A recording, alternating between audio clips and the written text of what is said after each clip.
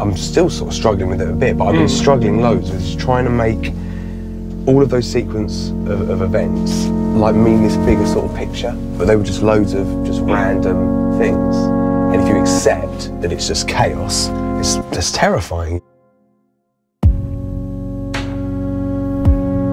So how are you doing with it? You know, it's not good, is it? But vodka and beers. Let's get going. Let's go. You're not an alcoholic. No, yeah, just tell me. I wasn't worried. It's not a massive deal. So what is it a massive deal? I don't want to sort of pretend everything's great when it's not great. Exactly. But I can still know it's not great and still have a good You time. can put a face on. It's not even that. It's not even that. It's just, you know, there's so many good things that they can exist with the bad things at the same time.